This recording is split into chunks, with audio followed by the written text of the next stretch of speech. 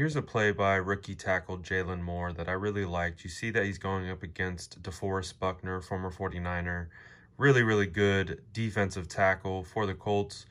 And what the play is here is you have Dwelley coming in motion, and it's basically a designed quick pass to JaMycal Hasty out of the backfield.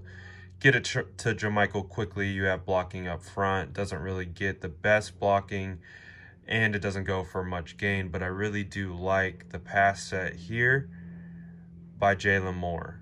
And he does this time and time again on tape. You can see the way he keeps a really wide base, has really strong balance. You can even see DeForest Buckner go for a chop right there, try to slap and rip.